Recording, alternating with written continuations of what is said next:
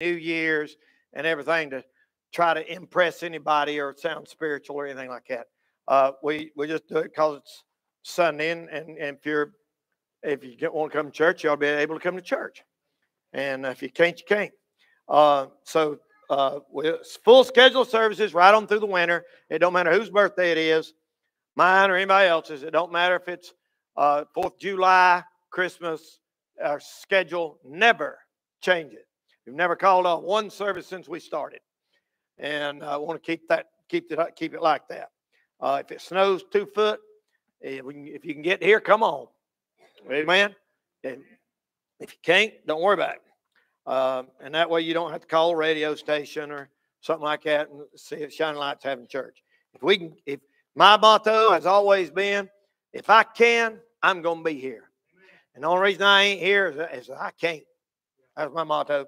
I mean, if I take off to preach somewhere or else or something like that. Other than that, and I'm that way when I'm gone too. I go to church when I'm gone in a church building if I can find one that preaches it right. All right. So let's. I just want to mention that because people ask every year what's our schedule, and it's the same as it is out there on the sign. All right, Philippians chapter 2. Now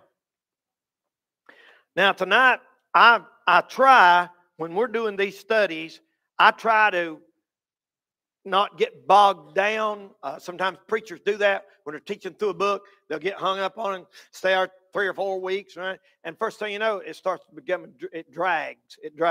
And I try not to do that. I try to move fast enough to keep something fresh coming all the time, but yet slow enough that we get at least the part of the meat of the Scripture. But the verses that we're hit tonight are so outstanding and so, absolutely majestic, monumental, inspired, unbelievably great. I'm going to have to go slow down on these tonight. The verses that we're going to read tonight, to me, are some of the most eloquent, greatest verses in the whole Bible. And it's Philippians chapter 2. And look at verse number 5. We looked at a little bit of this last week. Went over at that dinner, and I did not have time to get into it. But look at verse number 5. Let this mind be in you, which was also in Christ Jesus. Boy, we ought to have the mind of Christ. You want to know how to think about stuff? Think how Jesus would think about it. Man, that'll straighten us up right there. We just live by that one verse. Just that one verse. Amen. That's one of them hard, easy to preach and hard to practice, ain't it? Look here at verse number 6. Who, this is the great verses, being in the form of God, thought it not robbery to be equal with God, but made himself of no reputation, and took upon him the form of a servant, and was made in the likeness of men. And being found in fashion as a man, he humbled himself and became obedient unto death, even the death of the cross. Wherefore God also hath highly exalted him, and given him a name which is above every name. It ain't Yeshua, it's Jesus. That at the name of Jesus, every knee should bow, of things in heaven and things in earth and things under the earth. Now that ain't happened yet. That ain't happened yet. Every knee millions of people ain't never bowed their knee to Jesus. But guess what? They're going to. Look at verse 11. Every tongue. You reckon the devil's got a tongue? If he does, he'll have to confess Jesus is Lord before they throw him in the lake of fire. Every tongue should confess that Jesus Christ is Lord to the glory of God the Father. You know what that means, people? We win in the end. I'm glad I went ahead and confessed him as Lord when I was 18 years old. I got it done. You're going to do it willingly now or against your will then. Now, let's look at this divine. I feel like I'm on holy ground reading them words. That's some of the greatest words in the whole Bible. Look at back 5. What I try to have, we're not going to spend a lot of time on this because we did mention it last week. Verse 4 and verse 5 would solve the world's problems if everybody do it. Look not on the things of own things, but every man on things of others. Verse 4, that'd solve the whole world's problems. if we just wouldn't think about me, I want this, and I don't like this, and I want that, and I don't like that, and I do like that, and that's what everybody's problem is. They're hung up on themselves. Ain't that right? You know what breaks up marriages and breaks up, causes fights and stuff? People want their self. Don't say themselves. That's why selfies are so popular. Oh, I look good in this one, and I look good in that one. And the truth is, you don't look good in none of them. Somebody told you was pretty, and it went to your head. What happened to you? But you know what? If we'd all take that to heart, just like Jesus, whatever you would men do to you, do to them. My mom said that all the time. Treat people the way you want them to treat you. Now, if you think about that, that would put the court system out of business. There wouldn't be no use for the cops. All those liberals out west that want to defund the police, tell them to practice that right there and won't even need no cops. But son, they practice the opposite of that. They practice. Our generation is the opposite of that. Our generation teaches you've lived for other people long enough. About time you started living for yourself. That's what our generation teaches. That's a lie, brother. Our generation says you've lived long enough for other people. Our generation says, here's what our generation says. The main thing is that you're happy. You ever hear anybody tell you that? That's the stupidest thing. Anybody tells you that, laugh at them. That ain't the main thing in life. The main thing in life ain't being happy, you nut. The main thing in happy is being right, being holy. God wants you to be holy. Then as you're holy, he'll bless you with happiness. I had people tell me that. But years ago when I was going through a hard time, people come to me and say, now, Danny, the main thing is that you're happy. And I didn't want to hurt their feelings or nothing, but I thought, you're crazy. That ain't the main thing. That ain't the main thing. It don't matter if I'm happy or not. I'm supposed to do right. God really don't owe it to us to make us happy. Now, you are happy when you're right, but it just comes as an extra benefit. Your illustration of the guy going down the road, he said, I ain't happy. I ain't happy. How come I can't be happy? How come I can't be happy? How come I can't be happy? I'm just never happy. I'm never happy. I'm never happy. And finally, he pulled over and said, Lord, it don't really matter if I'm happy or not. I want to do your will. I'm going to serve you and go to church and help people out and be a blessing and everything. Thank you, Lord. I don't deserve to be happy. I don't matter if I'm ever happy. And he takes off down the road like that, and somebody gets in the car beside him. He said, who are you? He said, happiness.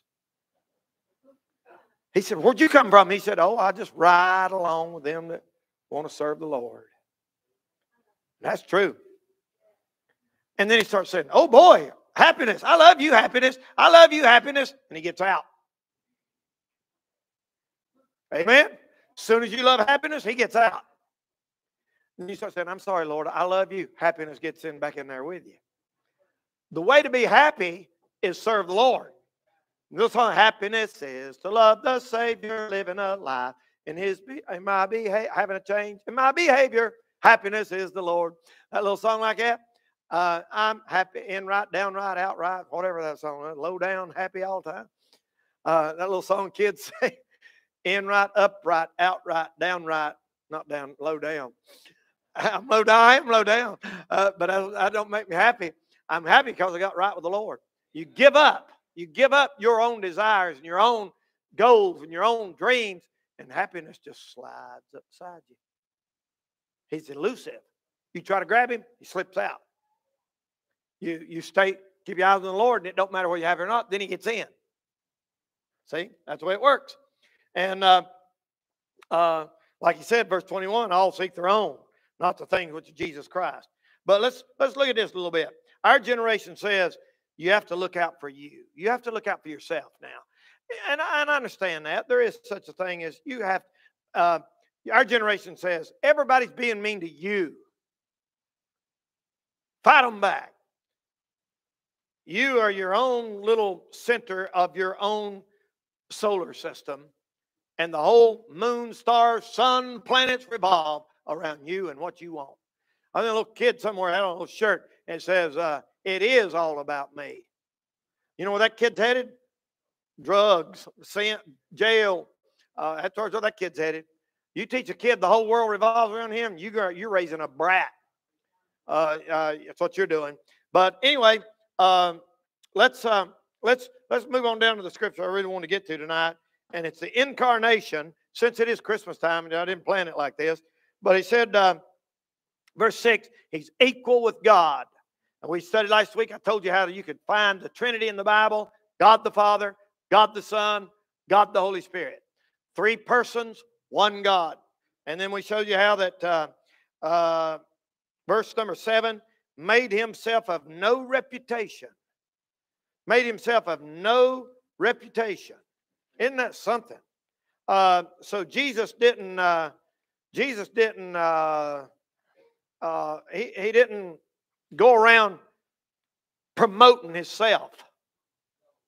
As a matter of fact, you ever notice all the times he'd do a miracle for somebody and he'd say, just go home. Don't even don't broadcast this around. He didn't want all that attention on him at that time. And that's something else. He made himself of no reputation and became obedient. Classic example of a servant and authority. And he said he is equal with God, being in the form of a servant, and was made in the likeness of men. Now there's where you get your Trinity. In verse 6, he's equal with God. In verse 7, he's the likeness of men. So that's why we're talking about Christmas. Christmas is the story of God manifesting himself in a manger as a baby. Can you imagine that?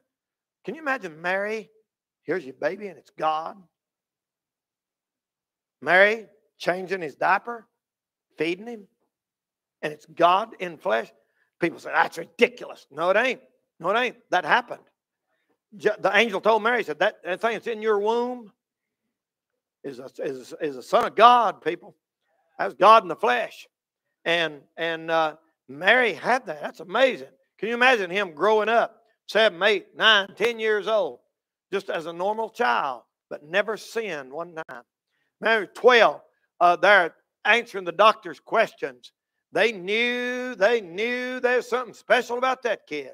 But when they talked to him, he was equal with God, but yet took on the likeness of men. He had fingers, eyes, ears, nose, just like we do. But we got one thing he didn't have, and that's a sinful nature. He didn't have a sinful nature. You know, the old saying, preachers and great theologians have debated for centuries, could Jesus sin? That's one of them questions, like, if he was man, could he have sinned? Because if he couldn't, he wouldn't be tempted, and blah, blah, blah, blah, blah, blah, blah, blah. And Phil Kidd gave the best definition and answer to that I've ever heard a man give, and I've heard hundreds. He said Jesus couldn't sin. He couldn't because he wouldn't, and he wouldn't because he couldn't. That'll pop your little theological brain right there, buddy. He couldn't because he wouldn't, and he wouldn't because he couldn't. He didn't sin, he couldn't sin. He's God. You get your sinful nature from your daddy. I pass on Adam right on down to me and you. And his daddy was God. It was in his blood. He had God's blood running in his, according to Acts chapter 20. God's blood. Think about that. That's an incarnation, people. That's shouting ground. So when we say, away in a manger, no crib for his bread. But listen, buddy, I wasn't no normal kid there. Silent night, hark the herald angels sing, glory to the newborn king. Police got me now. Police got me now. I'm just kidding. All them good Christmas songs like that. All them great Christmas carols in the book. It's glory to the newborn king, y'all. Hallelujah. He's equal with God. Thought it not robbery to be equal with God. You know, ways God, he let people bow down and worship him and never told them to get up. Somebody bowed down and worship an angel. The angel said, don't worship me. I'm just a messenger. Thomas bowed down and said, my Lord and my God. And Jesus never said a word to rebuke him. In Revelation, he said, I am he that liveth and alive forevermore. And they fell down and worshiped him in Revelation chapter 21. So he's God. I mean, you got to get off the fence. There ain't no he might have been, could have been, maybe was. He either was or he wasn't. Either Jesus Christ was God or he was the biggest imposter the world's ever seen. And I don't say that disrespectful, because he wasn't an imposter. But he was the greatest con artist that's ever come along, or he was who he says he was. And we know that he was who he says he was. Hallelujah. He maketh no mistake. He was without guile, who did no sin. Who did no sin. Neither was any guile found in his mouth. Can you imagine that? Always made the right decision. Always said the right words. Always. I can't even imagine that. I heard a man said one time that he hadn't sinned in 18 years or something like that. Yeah, whatever. You've sinned in 18 minutes. The thought of foolishness is sin. Amen. Just being lazy is a sin. Eating too much is a sin. A little bit of pride is sin. That's all we are, buddy. We're a blob of it. We've sinned, come short of the glory of God. But he never, ever, ever took one step out of God's will. 33.5 years. Amen? Man, that's wonderful. Now he became obedient. That ain't all. Look here what it said. Being found in fashion as a man, verse 8, he humbled himself. He humbled himself. There's the Son of God humbling himself. So if he can do it, we can do it. And if he did it, we should do it. The Lord can't use people that walk around with their heads stuck up like this all the time, thinking they're better than other people. Whatever you've got, God give it to you. If He's give you if you got a brilliant mind, or you got a nice home to live in, or if you've got money, or if you've got looks or talent or ability, you know who gave that to you? God. God. You ain't got no right to say, boy, ain't I something? No, you ain't nothing. He can take it just like that. Them ball players and them movie stars, son, they walk out on that red carpet and just soak the glory in, boy. Just soak it in. And you know what Jesus did? He humbled himself and became obedient, even to the death of the cross. Buddy, there's an example of follow. Instead of fighting back, instead of demanding your way, instead of punishing people for what they done to you, he became obedient. Even he got hungry like we did. He cried like we cry. He rejoiced like we rejoice. And he died a painful, slow, and shameful death. Did you know? The death on the cross was considered the most shameful. Most time they were naked, beat almost to death, blood everywhere, hanging in shame in front of the whole community on a cross. And the reason they did that, because they thought, well, he's getting off too easy to just kill him. Let him suffer a while. And they put him on them crosses. Sometimes them people live 48 hours on the cross. And finally your lips would be so parched. You threw up vomit all over yourself because of the pain and the hurt and the blood and your hemorrhaging and your leg cramps and the agony. And they said there's times where somebody be on the cross a long time that birds would be actually pecking at their blood trying to eat them before they even died. It was a shameful thing. It was a shame. It wasn't like you see him on the cross and he's like this and he sort of looks like a girl, you know, and he's got a little hole here and a little hole here. And buddy, you couldn't even tell what he looked like. They'd beat him and he looked like hamburger meat, y'all. And you know why he did that? For that cuss word you said. And for that lie I told. And for that beer you drank. Or for that party you had. Or that sin you committed. Jesus did that for you and for me. He became obedient to the death of the cross. They had cramps. Sometimes they would die prematurely. I mean, you know, they couldn't take it. And the Bible said they plowed up his back. Like taking a plow and plowing in the ground. They dug into his back. They took that, they call it the cat of nine tails. That's not scripture, but that tradition says that. I don't know. But it said they had a club, like a club about that long. And now that club had leather straps coming way out of it, 9 of them. And in them leather straps, they had little sharp bits of glass or rock. And they just take it like a whip, go, and it tie somebody up like this. They'd tie them like that. And they didn't have no clothes on. And so when they took that whip, it went slap. It wrapped around them right here, and they just jerked it. And it cut them right here, and the bowels would fall out many times. And they died before they ever got to the cross. Amen? You ought to thank God He loved you that much. That's somebody worth serving, people. People wonder why I'm such a fanatic, and I take it serious, because that's what He done for me. Nothing I can do is too much for Him. Anything I can give up is nothing compared to what He done for me. He deserves all of our service. He deserves all of our praise. He deserves every day of our life committed to Him. God help us to get rid of our petty little wicked sin that we know that nailed Him to the cross. Amen? Listen, y'all. An old song says, when I survey the wondrous cross, the cross on which the Prince of Glory died, my richest gain I count but lost, and pour contempt on all my pride. My shame, my wickedness. How about on a hill far away, stood an old rugged cross, the emblem of suffering and shame. It was on that old cross, Jesus died and shed blood. And I'll cherish the old rugged cross and exchange it one day for a crown. My. Who in the world would ever want something different than that?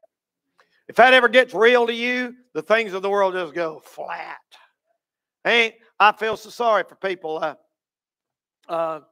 that hate Him. And a lot of people in the world hate Him. They don't even know why they do. They hate Him because they're so confused. I feel so sorry for them. I was thinking old picture of old Mick Jagger, and Lord, he's about 80-something now. And I feel sorry for that man. He's a wicked, evil man. On his way to hell, I'm sure, unless he got saved lately. But I feel so sorry for him. All he's ever known is that old rock. They said, man, ain't they cool? The Rolling Stones are still rocking in their 80s. They're pitiful looking. They're pitiful. They look like a piece of beef jerky or something that they're trying to be. And that's all they got. That's all they got. All they got is, I'm famous, I'm famous, I'm famous, I'm famous, and get old and lay in a bed and die. That's it. Whew. Thank God He got us out of there. Thank God we got a hope tonight. Thank God there's something bigger and better than what this world has to offer. Amen? Lord have mercy. He took on the form of a servant. Here He was the Son of God, and He's washing the disciples' feet. They said one time, this guy went to a mission field, and he wasn't a Christian, and he saw this missionary who was a woman, and she's down in this hut in the jungle, having 2 or 3 little old babies, and they had diseases, and she's cleaning out their human waste and down on her knees rubbing that. And he looked at that woman, he said, I wouldn't do that for $1 million. And she said, I wouldn't either, but I'd do it for Jesus Christ. There's your secret right there. When you bring a kid to church, like Kelly brought that guy to church Sunday morning, I don't know why he vanished, man. His wheelchair was still out there. I believe he got caught up. Anyway, like, you know what? I wouldn't do that for $100, but I'd do it for Jesus. Amen. I wouldn't preach on the street for money, but I'd do it for Jesus. He humbled Himself. He washed the disciples' feet. And you know when you're more like Him than any time in your life? When you're doing something for other people. When you're a servant to others. One of the boys, is Ethan or Spencer, what I don't know which, wrote me a card on my birthday or something. And one of them said that. He said, I want to have a servant's heart. And I thought, boy, you don't find many teenagers that say, I want to have a servant's heart. Most people say, well, if it don't benefit me, to heck with you. I want what I want. You don't find many young people that say, I'm going to give my life for other people because God's been good to me. That's the right way to look at it. That's the right way to look at it. Now, our nature is not like that. Our nature is me first, you next. And we have to fight that all the time, that human nature. But when we're right with the Lord, we give for others like He did. Hurriedly, He didn't post His credentials. He didn't put out a resume and say, anybody need healing? Come on, I'll come over to your town and heal everybody, and you can buy me a brand new camel. No, He didn't do it. He humbled himself, made himself have no reputation. He had the credentials, but he didn't go around bragging about it. I noticed that people's always bragging about their degrees and their accomplishments. Usually don't have a whole lot. If you really got it, you don't have to brag about it. Amen. If you got the real thing, you don't have to brag about it. I know girls like that, and I know boys like that, and all they talk about is how pretty they are, how good looking they are, and all that. Look, if you got it, you don't have to brag about it all the time. Everybody knows it. Amen. And you don't have to convince them. You don't have to brag about what you have or what you can do. It's obvious. It's obvious after a while. But he made himself have no reputation. He didn't have a booking agent. He didn't have no commercials on TV. He didn't have no, I mean, can you imagine that? No Facebook, no, he didn't advertise himself. He made himself of no reputation and just kept doing what God wanted him to do. Kept doing what God. Wherefore, God hath highly exalted him and given him a name which is above every name. Lord, I preached sermons on that whole. I preached a sermon on Jesus, name above all names. I don't know if it's online or not. It might be, but years ago, the youth rally, 25 years ago, I said his name is a prophesied name. He was named that before he was born. His name is predetermined name. Thou shalt call his name Jesus. His name is a proclaimed name. His name been preached more than any other name that's ever been in history. His name is a powerful name. The disciples said, in the name of Jesus, rise up and walk. His name is a persecuted name. There's been more people cuss that name. People use that name as a cuss word. Remember old John Lennon? Old Mick came up about the same time. John Lennon and them guys, I mentioned them a lot, but them Beatles was sent by the devil, people. They was. And I mean, I thought they hung the moon when I was 10, 11 years old. And we patterned our bands after them and everything. And they had, but them songs had double meaning. They was wicked. They were drug saturated. And then they were immorality. And then the Spirit got in them when John Lennon said, we're more popular than Jesus now. John Lennon said, Christianity will go. This is back in the 60s. He said, Christianity's done. It will vanish and shrink. I'm right and I'll be proved right. Well, guess who vanished and shrunk? He did.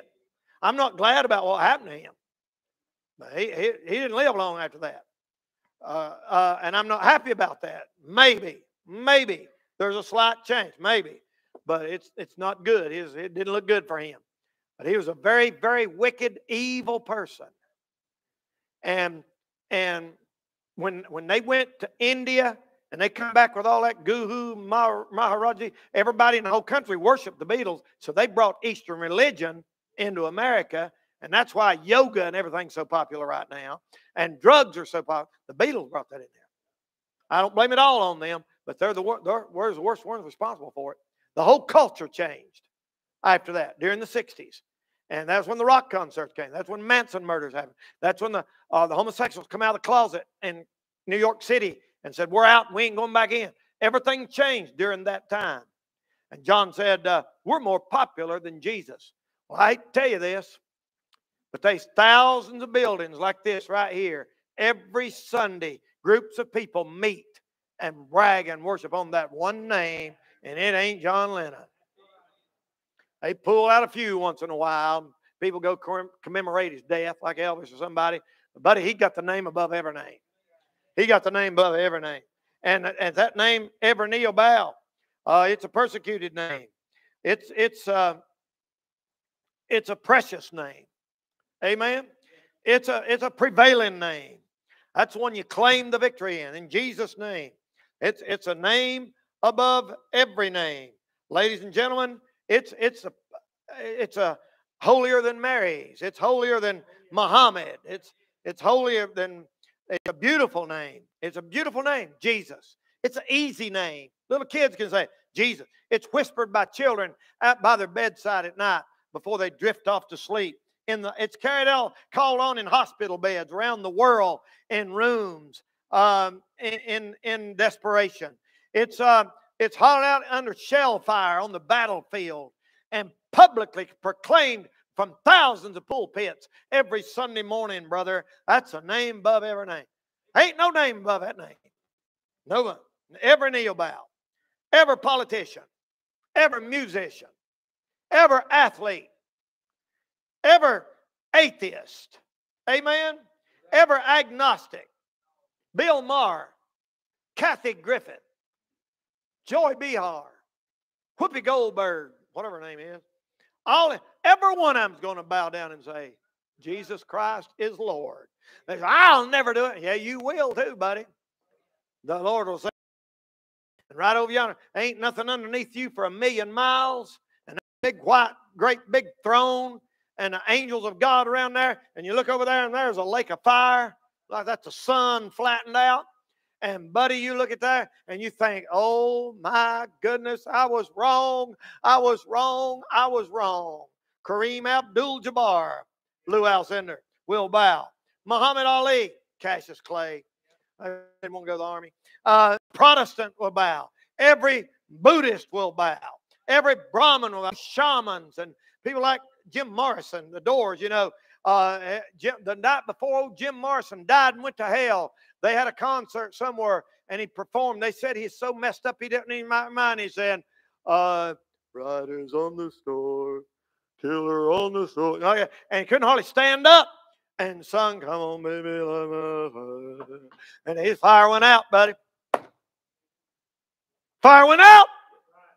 I'm not saying that to be mean. I'm saying that because people worship people like that. Every athlete, every Jew, every Palestinian, every Muslim, every Protestant, every Satanist, Anton LaVey will bow his knee and say, Jesus is Lord. Glory to God, y'all. Charles Manson, hit the deck, son. Get down there. Act like you got some sense. Thomas Paine, Hitler, Adolf Hitler, I will bow down and say, Jesus Christ is Lord. Michael Jackson. Amen. Michael Jordan.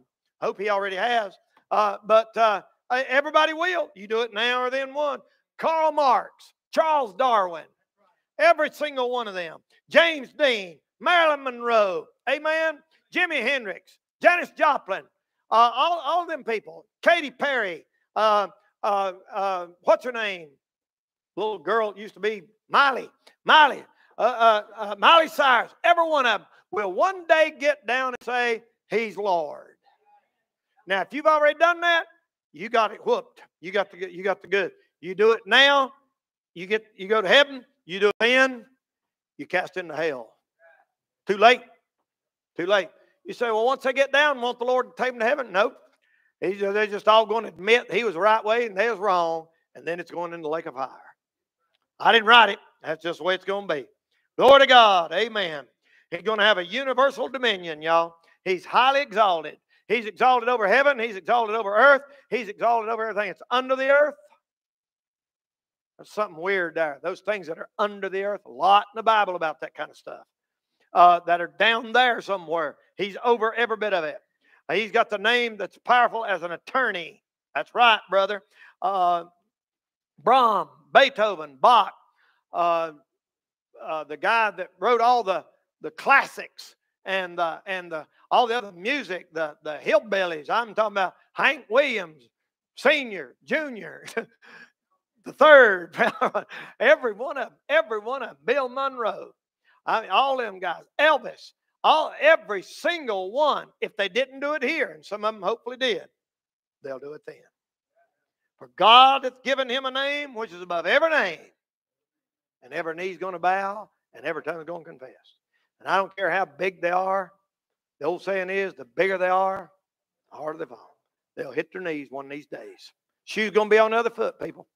God hath highly exalted him and given him a name which is above every name. That at the name of Jesus, every knee will bow and every tongue will confess. I don't know about you, but I'm ready. I'll give it to him tonight. Gladly. I'll gladly get down on my knees right here tonight and say, I am nothing. I'm a no good sinner. Lord Jesus, you died for my sin. You're everything. I ain't too proud to do that. I ain't too proud to do that. But that's the only hope you got in this world. And there are people right here in Burke County that would literally die before they get down on their knees in front of people and admit Jesus is God and die for their sins. That's how proud and stubborn they are. But you're going to do it anyway. You're going to do it anyway. Every knee shall bow. All right, I'll stop right there. Let's bow our head and have a word of prayer here tonight. Every head bowed. We'll take just a minute this evening while our heads are bowed and search our heart. And I want to ask you a question. All y'all that are in here, young people, parents, who's on the throne in your life? Are you on the throne? If you're on the throne, he's on the floor. If he's on the throne, you're in the floor. It can't be both. You can't share it. You can't say, well, he's my Lord, but I'm going to do what I want to do. That ain't the way it works. You can't say, well, he's my Savior, but he ain't really my Lord. No, that's the way you get saved. Believe on the Lord Jesus Christ. Whosoever shall call upon the name of the Lord, not the Savior, the Lord. You got to take him as Lord. Take him as Lord. Right now, make him Lord over everything in your life. Heavenly Father, I pray right now that you'd bless every single person here tonight. Lord, I pray for those that may be struggling, maybe hurting, maybe has a special need tonight, that you'd meet that need and help us to realize that all of our needs are met in Jesus. Thank you, Lord, that you love our sins. Lord, we can never repay you for it. Help us to grab every person we can and take them to heaven with us. Bless us now as we prepare for the big day on Sunday. I pray if it could be your will that you hold the rain off for us, Lord, to pick up the kids Sunday morning. If that could be your will, or at least when we're getting them out of here. God, we ask this in Jesus' name. We pray, Lord, that you'd give us a big day. Lord, may souls be saved. May parents be saved. May lives be touched and challenged. Bless all of our bus workers as they prepare and they go get the gifts this week and get the shopping. And Lord, give them bodily rest. Help them not to waste their time. Help them, Lord, to use it wisely and prepare and be ready for Sunday morning. God, do a great, mighty Holy Ghost work here. Lord, I pray for winter camp that you just send a great move of your spirit and revival. Bless all the preachers, the singers, and everything that's said or done. What you do, we'll thank you for it. We love you. In Jesus' name, amen. All right, God bless you. You're at liberty to go. Everybody be careful getting out, and we'll see y'all there too, Lord willing.